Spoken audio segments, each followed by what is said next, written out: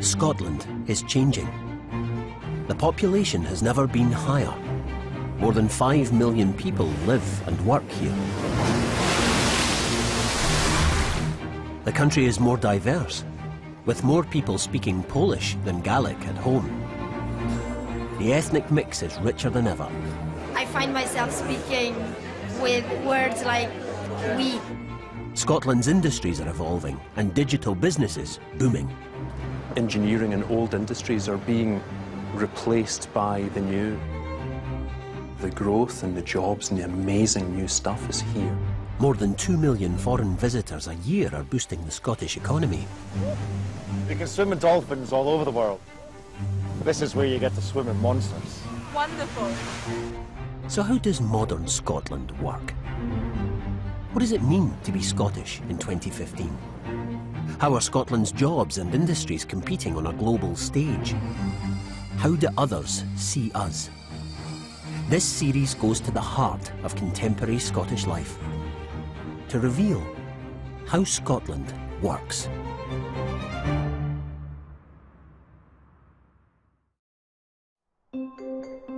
Scotland was once an industrial powerhouse. But today, the world of work is changing.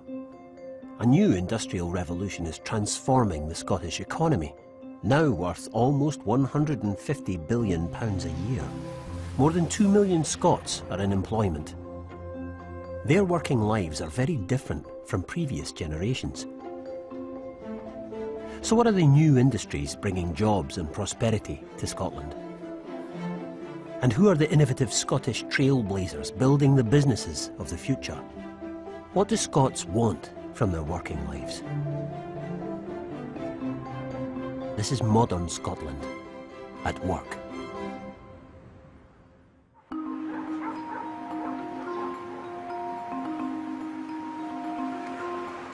Tobermory on the Isle of Mull, a traditional Scottish island community.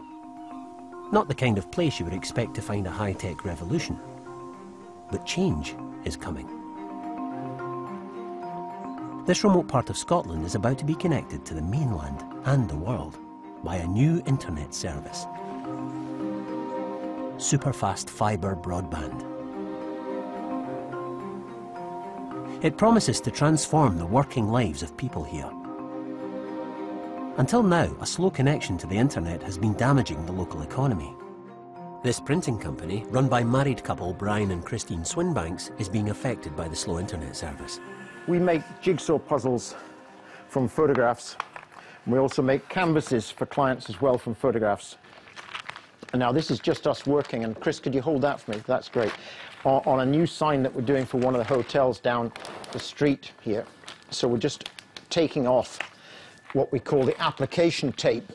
But I mean, it's this lovely thing about making things, isn't it, Chris? I mean, there's something very satisfying in actually making something and seeing it for sale on a shop or on someone's wall and going around and knowing that you have actually helped make that product. We get a huge amount of data coming down the line to us. I mean, some of the biggest files that we've had from one of our graphic people that we work with in London was over 900 megabytes. So really, for us to have high-speed broadband will make a tremendous difference. A 45-minute ferry crossing separates Mull from the mainland. The island has just under 3,000 inhabitants. In the last decade, the population has been rising. More people are choosing to live and work here. Families are arriving in search of a better quality of life, and more young locals are opting to stay. The increase in population here has been dramatic, it's been good, and I think it's in part due to many of the things that are going on, many of the small industries, the increases in tourism, but they all demand instant communications nowadays, and that's critical to us all. It really is critical. All kinds of ventures are being held back by Mull's slow connection speeds, including Tobermory's thriving artistic community. At the Antabar Arts Centre, local musicians can perform and record. The facilities are equal to anything on the mainland, but the lack of a decent internet service is causing problems. Everybody's working at really high levels of quality, and then you have to put it all on a hard drive and put it in an envelope and post it. You know, it's quicker to walk to Glasgow with your information rather than try and send it down the line. So it can't come soon enough. We just want to be connected up with the rest of the world. Everybody likes the remoteness of living here, but we want the best of both worlds. Now, at last, Mull is being hardwired to the network. It won't be the first time this part of Scotland has made communications history. In 1956, Oban became the landing point for the first ever transatlantic telephone cable. Now, it has become the hub of Scotland's newest fibre broadband network. This is one of the largest broadband rollout programmes in Europe, right across the Highlands and Islands of Scotland. Chief Engineer Bob Matthews is the man in charge of the project. So we've got 15 minutes before so they're ready to go, yeah? I think most people think that a lot of communication is by satellite, whereas it's certainly not now. I guess 99% of communication is international communication. 99, I thought 95, but no. Yeah, 95 to 99 is by these kind of cables, undersea cables. Cable is behind you, yes, ready to start. Just waiting for the right time. Costing £145 million, this project aims to connect at least 84% of homes and businesses in the region to fibre broadband by 2016. It's a huge engineering challenge for the workers who are laying the cable. The area to be covered is 15,000 square miles, the size of Belgium. Over 800 kilometres of land-based cable is being laid across the region. Spanning the water between the mainland and the islands is a trickier job. Over 400 kilometres of subsea cable will be laid underwater via 20 separate crossings to connect the outlying islands to the main network. So these are the 20 cables that we're installing as part of the project. So far we've delivered 17 of the cables. We're on the 18th one now. Main challenges, I think, are a lot of this area is primarily fishing grounds, where we have small fishermen and fishing for crab and prawns, etc. And the logistics of asking those people to move has been quite hard. This ship carries enough cable to cross an ocean. The crossing today is just 8 miles. Even in summer, weather conditions can cause delays, but the team is on schedule. Once the cable has reached the island, it can finally be connected to the local network, linking Mull to the world via high-speed optical fibre. The data cable itself, wrapped in layers of protective steel, is just a couple of millimetres thick. That's the piece we're after there, right in the centre. That's 48 fibres. Very small. Connection complete. Mull has been brought just a little bit closer to the world beyond its shores. That's quick. Yeah. Sheesh. For islands like Mull, the high-tech lifeline promises to transform the world of work. It will allow innovative local businesses to flourish. We were watching the boat yesterday, actually, laying the cables out in Tobermory Bay, and you know, it will make... It's like the second revolution in Tobermory. I mean, the first revolution to me was the steamers and the steamships that came through Tobermory, and they touched all the towns, and they made such a difference because this linked all the highlands and islands, it linked all the small ports, and at the same time, from about 1820 to 1850, you saw a massive expansion. In Campbelltown, you saw it in Oban, you saw it in many other ports up and down the west coast of Scotland. And I think with digital broadband, this is going to be the second revolution. In the Highlands and Islands, jobs and prosperity are being boosted by technology. On the mainland, it's also having a major impact. For years, ambitious Scots were forced to leave for London or overseas to compete in the global market, or to become what are known as willies, people who work in London but live in Edinburgh. But today, more Scots are pursuing high-flying careers at home and creating the Scottish industries of the future. Scotland is becoming a global force in computing. Around 70,000 Scots now work in the digital industries. Companies like Edinburgh-based Rockstar North are making Scotland a world leader in computer games. The latest edition of their Grand Theft Auto game smashed records to make $1 billion in just 3 days. For a new generation of Scottish entrepreneurs, all this means one thing: a massive opportunity. Investor Jamie Coleman is a man with a vision. He wants to help build new Scottish technology companies that have the potential to go global fast.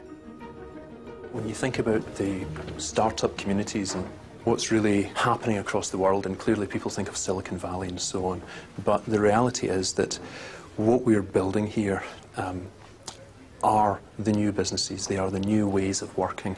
You know, when your mammy told you that you should be a doctor or a lawyer, those days are over. Okay? The growth and the jobs and the amazing new stuff is here. Jamie sees Scotland as a place where the really hard programming problems of the future are being solved. There are other places in the world that may be good at other stuff, but Scots are great at doing the big, hard, heavy lifting. When I think of that Industrial Revolution heritage of heavy engineering, in a way that's now moved into the software space. So the young people that are coming through here are building big, hard, heavy, as Americans would say, gnarly stuff, but they're doing it in software. To help kickstart the Scottish tech businesses of the future, Jamie has created a space in the heart of Edinburgh, Scotland's Silicon Valley. 2 years ago, this 1960s office block was lying empty and facing possible demolition. Today, Jamie has transformed it into the biggest cluster of new technology companies in the UK.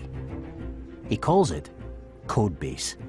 We opened on the 1st of March. We've doubled in size since then. We're now the largest tech incubator in the UK. We've got over 42 companies and about to be a whole lot more. There are over 300 people in with us and relatively young. The mean age is 27. Jamie assesses new companies who apply for space based on their potential for growth. What I'm interested in is helping to build, grow and really properly scale the next billion-dollar tech companies. The companies based here are all working with technology, but their products are very different. So these guys in here are called EO Surgical. They're practicing surgeons who are currently operating on patients, and in the evenings they come in and they've got a hardware-software play that monitors the fine-grained movements of surgical instruments. We've got Chelsea Apps Factory, enterprise-class mobile apps. We've got e-commerce developers GetSquare are in here. We've got Sodash.com. ZoneFox is a security tool which monitors people hacking into your networks and leaking information out of your networks. There's a huge amount of interest in how do you look at that. We just had 500k extra investment into them a few weeks ago, and hopefully that will allow them to really scale now that the Americans and other parts of the world are starting to work out what they've built. Many of these companies have a global reach, and they attract talent from all over the world to Scotland. Having so many businesses together who, while we're doing wildly different things, are all in similar places in their company's life cycle, it makes a huge difference. There is something inherently lonely about starting a company that very few people who aren't doing this can understand. Peekaboo's product should appeal to everyone, It could change the way that all of us use our phones. The general idea of what we build and what we've got here is a system that we can train to look at stuff with a camera and remember what it is. We want to take passwords, which are a pain, and turn it into the simplest interaction possible. You can draw a picture on just about anything, like these cards here, and when you go to a website to log in, you'd just be confronted, instead of a password field, you'd be able to take a picture. So something as simple and as random as this. It could be on a Post-it note, sheet of A4, or even a photograph that you keep in your wallet, whatever it is. And you hold it up, and right away, it remembers who we are within about a second, and immediately gets you where you need to be. Incubators like this give companies like Peekaboo space to evolve, and they're helping to put Scotland on the technological map. What Scotland's got is this right mix of people and of resources and of passion for this kind of work. That means that we have the germ of a real community here around this digital revolution. It fits with that ethos of the changing world, of the way that this engineering and old industries are being replaced by the new in a really fundamental way. Starting any new business is risky. For every success story, many others will fail. But Jamie's vision is more than a pipe dream. Just down the road is a massive Scottish success story that shows what's possible. Edinburgh-based flight comparison website, Skyscanner. In 2013, the company was valued at £500 million. Founded in 2001 by 3 computer programmers, it's on course to become Scotland's first billion-pound tech business. They are hiring the cream of Scotland's programming talent to help them grow. 21-year-old graduate Ryan is starting his first real job as a programmer at Skyscanner's Edinburgh HQ. How's it going? Yeah, I'm good. How are you? You good? You good? What are you working on today? Just doing the car hire campaign for the US market. When you look on the television and you see all of the big companies like Facebook and Google all over in America, you assume that that's where the big technology happens. And I went into university thinking exactly the same. And as I went through my studies, I realised that I wouldn't need to move anywhere to do the level of work that these other companies do. It's right here in Scotland. And we're riding the front of what could be a massive wave here. This isn't a specialist technology company. Its website is for ordinary customers looking for bargain flights. Crucially, those customers aren't just in Scotland, but worldwide. Being online gives Skyscanner and other Scottish companies like it a potential customer base of 7 billion people. This 21st century Scottish factory shows how times have changed. Heavy industry is gone, and new ways of working have replaced the old. There is this conception that Scotland doesn't make anything anymore, but if you look around here, what we make now is technology, and we make it really well, and we make a lot of it. Through in Glasgow there's a lot of banks, up north in Dundee there's a lot of games. It's all technology. It's not as tangible as a ship is, but there's a lot of production still happening in Scotland. Yeah, it's great. It's great. And in 21st century Scotland, innovation is crucial for every industry, even the most traditional. Farming has been at the heart of Scottish working life for thousands of years. Today, it's big business. 73% of Scotland's land is given over to agriculture, over 13 million acres. 6.5 million sheep, almost 2 million cattle, and 300,000 pigs grow fat on the land. And every year, Scotland grows more than 1 million tonnes of potatoes. But making a profit from traditional farming can be challenging. Prices fluctuate and bad weather can be devastating. To stay competitive, some Scottish farmers are turning to technology. Alan Stevenson's family have farmed this land in East Lothian for generations. He grew up here, but left for a career in business. Now, he has returned, and he's on a mission to turn the family farm into a model for Scottish agriculture in the 21st century. I was born here. This is the 100th year since my grandfather came to East Lothian from Ayrshire. And 100 years ago, he grew his first crop of potatoes over in this field over here. just felt the tug of my heritage, an emotional appeal to come back here and continue to build the business. And things have changed massively in the 100 years, including the fact that we've now got modern buildings. Alan now grows a range of Scottish veg destined for supermarket shelves. This field here is one of our best fields, right on the farm at the door. And in here we've got parsnips. And we're growing these parsnips specifically for Aldi, who are looking for a Scottish provenance. They want to be able to pack a parsnip that was grown and sourced in Scotland. Alan has developed a long-term plan to make his farm one of the most innovative and competitive in the country. Innovation has been fundamental to our way of trying to move forward and do things better for the customers, more efficiently, at lower costs. He's focusing on potatoes.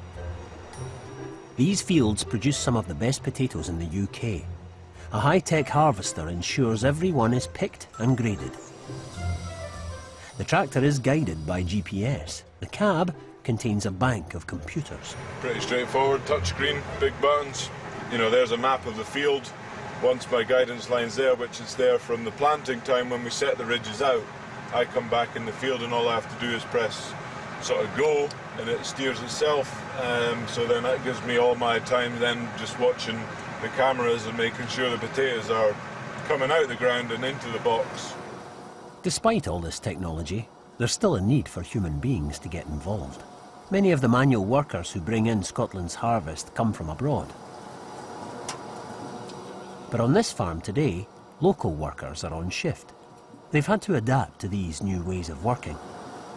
Originally I thought I was harvesting potatoes. I was going to come to the farm, I'd be down on my knees sort of picking potatoes out the ground, but I never knew this sort of technology existed, to be honest. It's all completely new. This kind of futuristic farming kit isn't cheap. But Alan and his staff believe that this is the future and that they must change with the times or be left behind. We've justified and sat round the table, what can we do to be in the game? It is now about last man standing. You've got to have the attitude for change. And farming sometimes in the primary sector is possibly stuck in the same gear for too long. It can't afford to stay in the same gear, just like any other industry. Alan's passion for agricultural innovation has made him a global ambassador for high-tech potato farming. And around the world, people are paying attention. Today, an agricultural scientist working for China's biggest potato producer is visiting to see cutting-edge Scottish farming for himself. His name is Doctor Who. Today we've brought Doctor Who from a Chinese potato company called Shenzhen Potatoes, and it's China's largest for propagating potatoes. And we want to translate some of that potato technology to China. We do believe, I believe we have some opportunities to develop for cooperation. Yeah. Excellent. No stone, very fertile land with moisture, and it has a history of growing potatoes for a long time.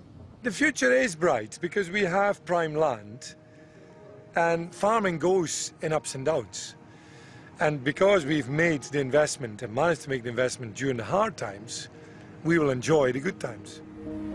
Everything on this farm is geared around sustainability and efficiency. Even the storage shed is state-of-the-art. It uses renewable energy generated on the farm, and it has an intelligent climate control system that keeps the potatoes in perfect condition. This cold store was designed to be extremely energy efficient. What we need to do is bring the crop in and then bring the temperature of the potatoes down gradually over a couple of weeks. So therefore we will be investing in a lot of energy and chilling capacity to both dry and gradually cool down the potatoes. The type of equipment and technology we've got in the back of this store for distributing air around the building and the walls with high insulation in them is designed to minimise the cost that it takes to hold the potatoes in here at around about 3.5 degrees through the winter. Farming is just one of the traditional Scottish industries being reshaped by science and technology. And it's a key element in one of modern Scotland's biggest industrial success stories, food and drink, which has replaced heavy industry to become the country's biggest manufacturing sector. Scottish food businesses turn over £9 billion a year and employ 50,000 people. This is projected to keep growing. Produce like beef, salmon and even porridge are creating jobs and boosting the economy right across the country. But despite all the technological advances, there's one traditional Scottish food industry that is still a very risky business: fishing.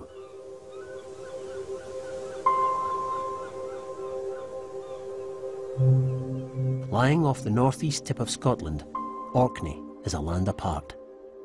These islands have been inhabited since the Stone Age. And since ancient times, fishing has been in the lifeblood of the people here. 27-year-old Jimmy Dakin is starting his career on the boats. It was either a toss-up between farm work or fishing, and fishing just seemed most appealing to me at the time, so that's what I went for. Better than being cooped up in a factory or an office. Jimmy's working week starts early, 5 a.m. It's just what you have to do to go and earn a penny. You've got to get up.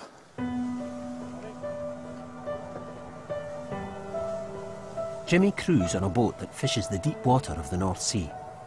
He's away for several days at a time, in all weathers. Fishing is still one of the most dangerous occupations. In the last 10 years, almost 100 British fishermen lost their lives at sea, so each trip out has one key aim. Getting back at the end of the week, landing our stuff, getting ashore, you know, everyone's back safe and no one's been hurt. And obviously being out on the sea, the freedom, just being out on the seas. Get the catch ashore, get it all ashore fresh and alive, and we're going to get paid for it. If it goes ashore dead, then we don't get paid. Probably going to be away for about 3 or 4 days now. Then maybe come back, have a day off, and then do it all again. It's a vicious cycle, this working. Traditional deep-sea fishing is still a key part of the Scottish economy.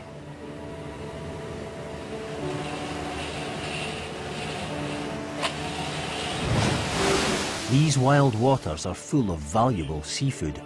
Scotland's annual catch is worth more than £400 million. But margins are tight. Right, Douglas, time to get up now.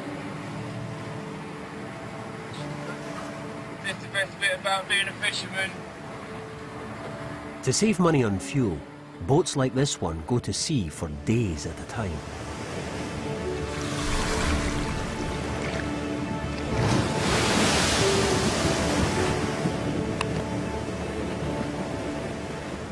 There's no guarantee they'll catch enough to make a profit.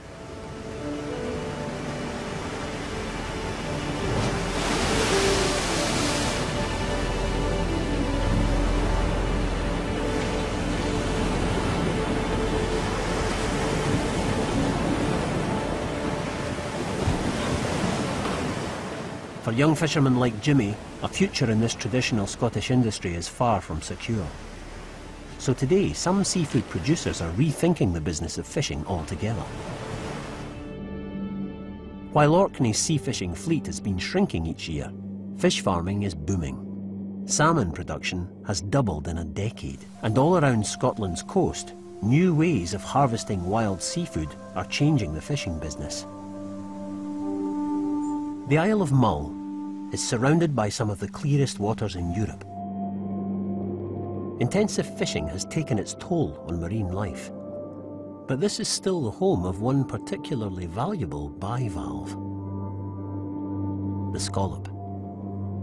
Here, fisherman Guy Grieve runs his business harvesting wild scallops in the most sustainable way possible.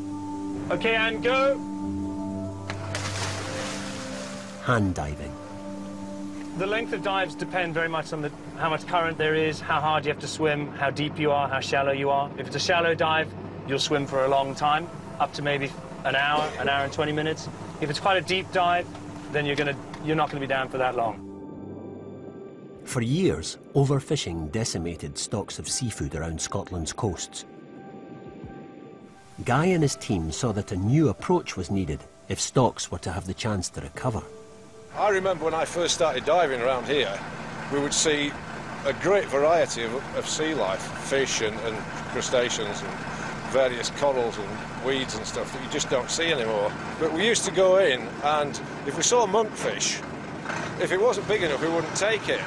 You know, we'd wait until we saw a big enough monkfish, but I can't remember the last time I saw monkfish around here, you know? You don't see them anymore, because the spawning grounds have been destroyed and the general marine environment's just degraded. We see this every time we go in the water. We see the results of this every time we dive, every working day. It's heartbreaking. Guy is at the vanguard of a new, more sustainable approach to fishing, which aims to protect Scotland's valuable marine environment. What working people need and working communities need to do, and Scotland is perfect for this, is to create high-value luxury seafoods, and the guys doing it up and down the west coast of Scotland. Not just the diving, there's beautiful creel fishing going on, there's fantastic fish farming going on with mussels and oysters. There's a hell of a lot of beautiful food being created in Scotland. These artisan ways of producing food, I believe, instead of being an anachronistic thing of the past, this is the future. Small-scale food production of a high value. The market for Scottish seafood is also changing. Much of it is still exported. France, Spain and Italy take most of Scotland's shellfish. And the biggest market for salmon is America, worth £200 million a year. But seafood is getting more popular at home. So Guy doesn't send his scallops abroad. They are destined for Britain's top restaurants. Many of them in Scotland. As well as a few discerning chippies. Okay, that's our man up. You've got to love what you're bringing to your chefs, because otherwise it just becomes a commodity that you treat like trash. It doesn't matter to you. This one really does matter to us. You know, to me, it's always a miracle. You know, we send out 5,000 of these every week, and to me, there's something quite miraculous about the fact that every one of these was picked up by man's hand, and that means a great deal to all of us.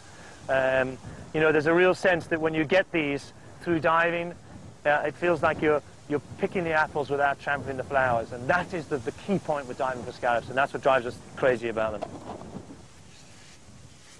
With seafood, freshness is key. Once the week's scallops have been packed, it's a race against time to get them delivered in prime condition. A lot of our scallops are packed for London. They head down to London. They get to London tomorrow morning at about 3 in the morning, and then our driver in London picks them up and delivers them to all our restaurants in London.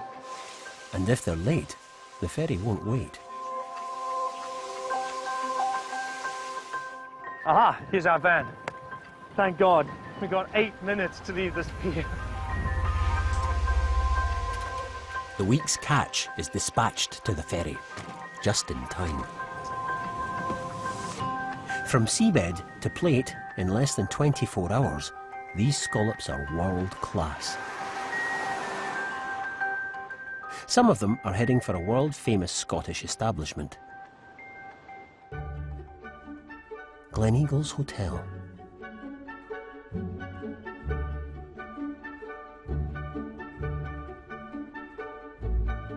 Andrew Fairley is Scotland's top chef. His restaurant inside Gleneagles is the only 2 Michelin-starred establishment in the country. Every ingredient has to be of the highest quality. He used to source from abroad, but today, homegrown Scottish produce can meet his exacting standards. In food terms, Scotland has completely reinvented itself and its whole attitude to food, the diversity of food, people's appreciation of food. It is now a world internationally recognised food destination, not just for the ingredients, but we've got some of the best restaurants in Europe here in Scotland now. People, when they come to the restaurant, they expect it to be Scottish. When they're in the middle of Perthshire, You know, they look out the window and they can see beef cattle, they can see lamb, they can see mushrooms, they can see it, so that they expect and they want you as a chef to make the effort to source it the best that you possibly can, and then they want to eat it.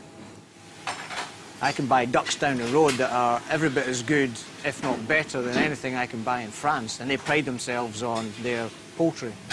And we used to buy all our poultry from France. Now we buy everything from Scotland. So there is a huge realisation in the artisanal producers in Scotland now that there is a massive market out there for it. It's not just traditional Scottish produce that is inspiring Scotland's chefs. More unusual native ingredients are being rediscovered, like seaweed. I never associated it with Scotland until I'd been to Japan, saw what they were using as seaweed and thought, well, surely we can get this in Scotland. Coming back from Japan and then looking at it, and it was everywhere. Scallops and seaweed are combined to create a dish from Scotland's wild waters. So that's it. Hand-dived scallops from Mull, selection of Scottish seaweeds with a Scottish dashi broth. Simple as that. Andrew's restaurant and the hotel are aimed at the top end of the market. But right across Scotland, from humble pubs to five-star hotels, hospitality has become huge business, and a huge employer and trainer of staff. Hospitality is particularly important in Scotland's rural areas. Here at Gleneagles, hundreds of local jobs depend on it. This iconic Perthshire resort was built in 1924 as a luxury destination for railway travellers to the Highlands. Today, Gleneagles offers a distinctive Scottish experience, with golf, fishing and even falconry. The hotel has over 200 bedrooms, and it employs up to 900 staff, from the front desk to the kitchens. This makes it one of the biggest employers in the area. The hotel's rural location means everything has to be done in-house, even flower arranging.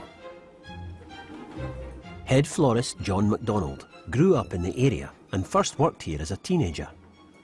Now he has come back to keep Gleneagles in bloom. We do all the flowers in the hotel. We have flowers in the main restaurants, we have flowers in the toilets, in the bedrooms. So that's something that we're constantly keeping an eye on, having to check and renew. People are always quite surprised that there's a florist, but they're more surprised to find that there's more than one. We're actually a team of 5 people. We work in the hotel and we're based in a workroom at the back of the hotel. Gleneagles is quite geographically isolated, so if we were a 5-star hotel in London, you've got lots of florists and lots of companies that would do event flowers. But here, really, Edinburgh and Glasgow, they're both an hour away. So having someone in-house actually solves a lot of problems. Back in the 80s, we had a lot of Americans used to come. Now, I mean, probably the majority of our customers come from the south of England. So just as I go on holiday, I might take my caravan and go down to the south of England. They like to come and go somewhere totally different as well. Gleneagles Managing Director Patrick Elsme has seen how Scotland's hospitality industry has evolved over the years. Been in this industry a long time here in Scotland, and looking back on it, we've come a long way.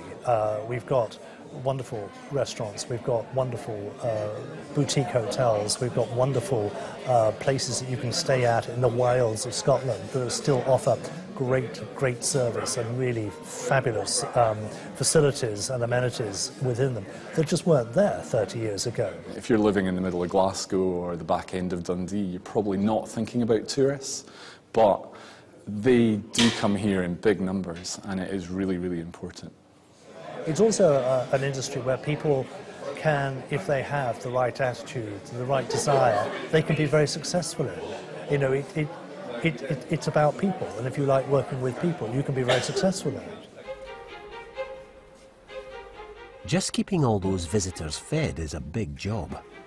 We marinate the fruits for a month, and then after that we mix them up in the mixing machine. Head pastry chef Neil Mugg is preparing for one of the busiest times of the year, Christmas. From the 2 mixes we'll make approximately between 90 and 110 £2 Christmas puddings, and then we'll make probably about 50 or 60 £1 Christmas puddings. The recipe, to be honest with you, I'm not going to lie, it's not my recipe, it's a recipe that's been used at Gleneagles for over 25 years. And I've just carried on using it because it was better than mine. Like all the staff here, Neil knows that in the hospitality business, maintaining high standards is key. I think, you know, we've built up a business in Gleneagles based on consistency. There's nothing worse than going to any business and being good 2 days a week, not so good 3 days a week, and brilliant the rest of the week, you know. I used to work in a country house hotel in my first job, and the manageress there was very, very proper. And what she always used to say was, as soon as you put on your uniform, you're on stage, dear. This is what she used to say. And the other thing that she taught me, one of the first things, and it's one thing that I always echo to other people as well, is you work in a business like Gleneagles, where there's so many different cultures and nationalities coming through the door, and what we would say is a smile is the same in any language. Hotels like Gleneagles are part of another industrial revolution that has changed how Scotland works. The rise of the service sector. Like many European countries, much of our economy is now based not on what we make, but on what we can do for other people. From hospitality, catering and retail, to legal, technical and financial services, these businesses are now employing hundreds of thousands of Scots. Together, they are worth £84 billion a year and rising. For young people coming into work, this is where many jobs are to be found. Here on the River Clyde, we once built ships that would cross the world. Today, Glasgow is at the forefront of a very different kind of global business. They used to be known as call centres. Since the advent of online communication, they are now called contact centres. Glasgow is home to around 30 contact centres. They provide customer services for some of the world's biggest firms, including banks, supermarkets, telecoms providers and insurance companies. In this office, and more than 400 like it across Scotland, workers answer inquiries by phone, email and via social media. Teleperformance is the worldwide leader in customer service. In Scotland, we've been around for quite a long time. We have a number of different sites in Scotland where we're supporting customers for some of the UK's leading brands.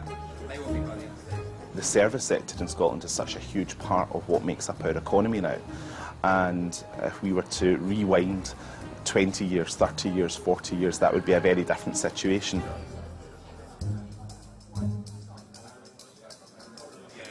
Over 100,000 Scots now work in this industry. And as more big businesses choose to use Scottish-based contact centres, skilled workers are increasingly in demand. Companies like Teleperformance have to be proactive in the ways they recruit new staff. So they offer unemployed people training to help them get off the dole and into a job. Today, a group of potential new recruits are being assessed. Oh, hello. How are we all? Good. Yeah, good. It's starting in November. Anyone get any questions? No? Okay. Not everyone here today will be offered a job. And then there's the letter writing exercise, okay. So use your own style and your own language. You'll be scored on spelling, grammar and punctuation. But the idea is that with a bit of help, they will be able to sign off and start a new career. So how do you think you got on today? Yeah, I was quite confident. Yep. My answers. You have passed, okay. So we will get in contact with you before close of play on Tuesday. So I will speak. One of the successful candidates is 19-year-old Amy from East Kilbride. Amy has only been unemployed for a few weeks, but she's happy to be getting back to work. Everybody wants to work. I don't know why MD wouldn't want to. I really don't, because I think it's quite a boring life if you don't have anything to get up for in the morning. You do the same things over and over again, and you keep saying to yourself, well, what can I do today to take up my time? This way. But while Amy is keen to get started, she doesn't quite know what to expect. I don't know what my first day is going to be like. It's probably going to be a wee bit nervous. I think the scariest thing I'm worried about is, see, every time you answer the phone, you introduce yourself and say what you need to say. I'm scared in case I just pick up the phone and I'm like, hi. For Amy, the contact centre offers the prospect of a long-term career. She might start by answering phones, but she's already got her eye on promotion. I'd like to move up in the company because there is lots of room for improvement. There's lots of chances to step up and do all different kind of things within the business. I'll miss my dogs when I start working full time because I'm used to having been with them all day, every day. Will you miss me when I go to work? Yes? Junior. For some of the other candidates, the prospect of a job is even more significant. Working alongside Amy will be 20-year-old Chantel from Airdrie. She's been unemployed since leaving school and has found herself stuck in a rut. I'm getting up and working, getting out. I enjoy getting out. I enjoyed that 2 weeks course with Teleperformance. I really enjoyed that, getting out instead of sitting in the house. But because I have nothing to do, I generally sleep in the afternoon. But it would be good to get up and get out. No pennies. Today, Chantel is finally leaving the job centre behind. Her little sister goes with her for the last time. You see, Kale? I'm just going to sign off, hopefully. So start that new job on Wednesday. It's the length of time I've been on the job centre and not getting anywhere. And then finally getting somewhere with a job. So it's quite overjoyed, to be honest. Right. Yeah. All sorted and start my job on Wednesday. That should be me. All sorted. Right, Mum, we'll walk. Young Scots aged 16 to 24 are the group most likely to be unemployed. Many have never worked, but employment rates in the contact centre industry are high. For Chantel, this should be an opportunity to get on a promising career path. There is jobs out there for people, but it's just basically looking for experience. But for young ones like my age, like 15, they don't have a lot of experience. They're going out and come for school and try to get out, but nobody's given the opportunity. It will be quite nerve-wracking. So I will be nervous and I will be panicking. It's just a case of getting used to it and try to get into the swing of the working life, as people call it. The first day at any new job can be daunting. Today, Amy will be answering calls from the public for the first time. A wee bit nervous, but I'm excited at the same time. So it'll be good to eventually get in and get started because the training was long. What are you nervous about? Just taking that first call. Chantel is also starting work today. Unlike Amy, she has never had a job before. This is a big step. Hundreds of people work in this building, responding to customer queries and complaints on behalf of some of Britain's biggest companies. The standard of service they offer has to be high. Chantel and Amy are thrown in at the deep end. Good afternoon, store reception. You're through to Amy. How can I help you? I'll just check to make sure that's in for you. I do apologise. Yes. Really, I can't seem to. I'm not able to do that for you. Okay, have a nice day. Thanks for your call. Bye. After a few hours on the phones, the girls get a break. My first call was scary. I was like trying to put them on hold, take them off hold, put them on hold, and I didn't even realise I was doing it. And then as soon as I got them through, I hung up. I was like, they've hung up on me. And then I looked at the computer, I was like, no, I hung up on them. You have your first call, nervous, and you'd be fine next thing. No, I'm nervous on every single call that comes in. But no, I like being out working. You don't get a minute. When a call goes off, you have another call coming straight back in. It needs to be real, it needs to be human, and the people that work here need to be from every single walk of life. Yes, we want them to do things in a way that is professional and courteous, but we don't want people to change and come in and talk a certain way. We don't want people to lose their individuality. Now, I don't think I could go back to sitting about the house all day. It's so boring. Where here you feel important, you feel like they want you here, which is good. From contact centres to high-tech startups, from the field to the sea, Scotland's new jobs and industries are changing the ways people work. And there is one other Scottish workplace that is looking to the future and starting its own revolution. It's where 700,000 hard-working young Scots graft each day without pay. School. Scotland has always valued education, but in today's fast-changing world, Scottish schools are in need of a reboot. So across the country, a new generation of schools for the future is being built, at a cost of £1.25 billion. 17 have already been built. 14 more are under construction. These new buildings will turn the traditional image of school on its head. The big idea behind this nationwide project is to prepare students for the 21st century workplace. Once, school trained pupils for a job in a factory or an office. That job would probably be for life.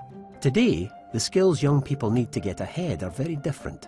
They need to be flexible, creative, self-motivated.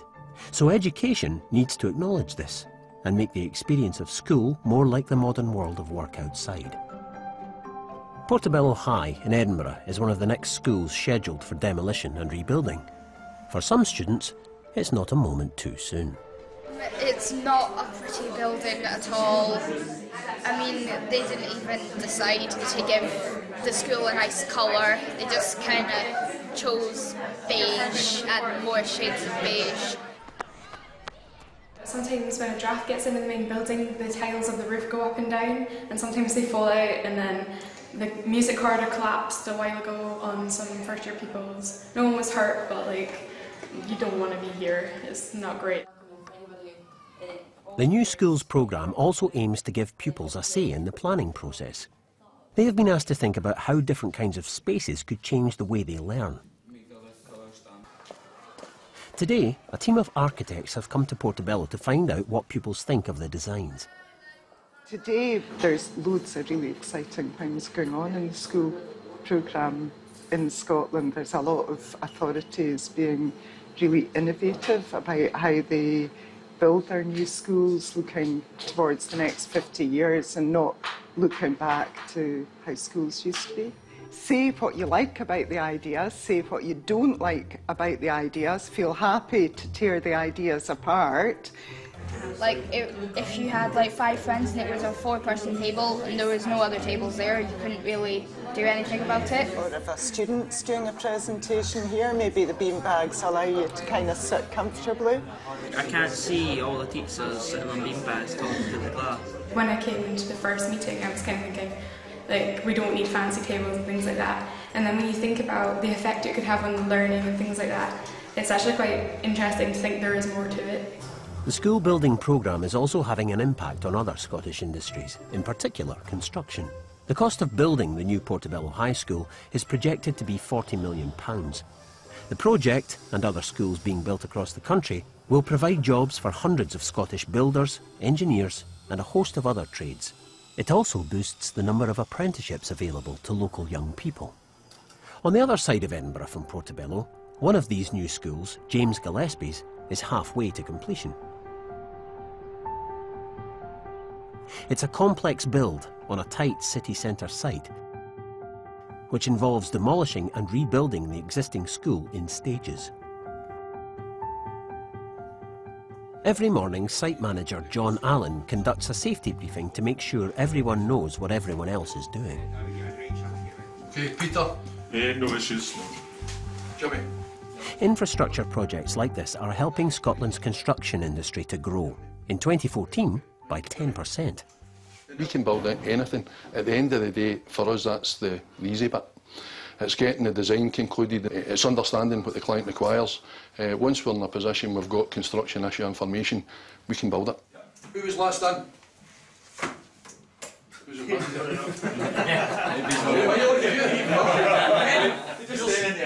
Your safety warning. Right guys, thank you. So how much of a doddle is it? It's not a doddle at all, no. You can sit in my chair for half a shift and see if you think it's a doddle. Teacher Janice Kroll has been liaising between the school staff and pupils and the architects and builders for the past 2 years. The new design has 21st century technology built in. So we've got booths, we've got tables, we've got a touchdown area. So if you have a smartphone or if you have an iPad or whatever, you can just you can use the Wi-Fi. The whole place is going to be Wi-Fi. Oh. The fact of getting everyone together and getting everyone using the facilities and sharing the facilities and working together in the facilities, hopefully we'll get a great atmosphere going in the school of collaboration. Once again, the plans were developed in consultation with the students. It was brilliant. We could say anything and they'd let you put it down. Like we said goats and they actually said, okay, we can try for that. Yeah, we also asked for a hot tub. It's their place of work. That's what education, their place of work. They've got to learn it. They're coming to be educated, but they've got to learn this is their work environment. Being aware of working in teams, collaborating, it's all so important. That's the skills you need for today's life. Okay, this is your new school. As the first phase of the school nears completion, Janice gives 2 pupils a first look inside. So this is going to be the new library. So you'll walk in and there'll be the librarian's reception desk about here for getting all your books.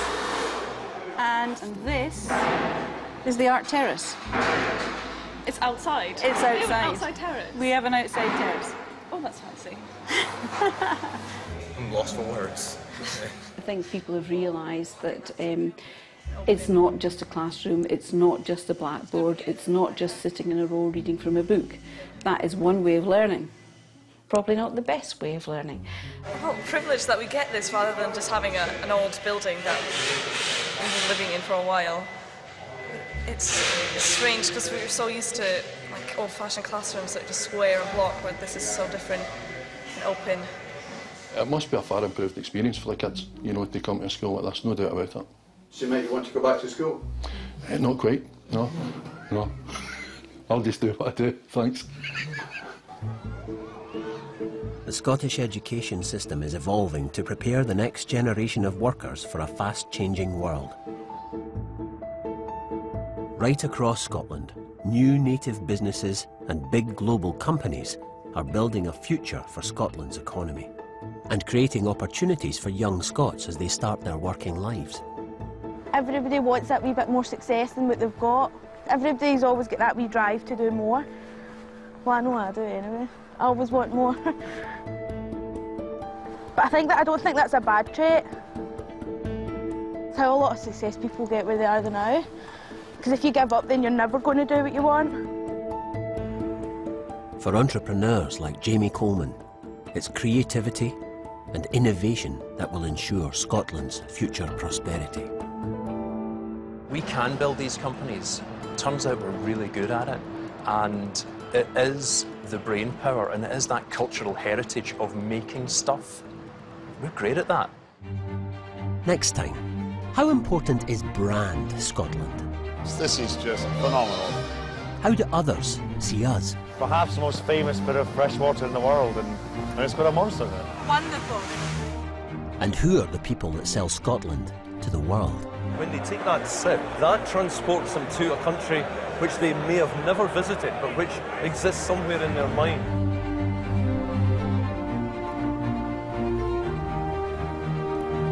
Britain's railways, do we get value for money? Nick and Margaret discovered the trouble with our trains tomorrow at 9 o'clock. But next tonight, Florence and the Machine return with the Charlatans and James Taylor.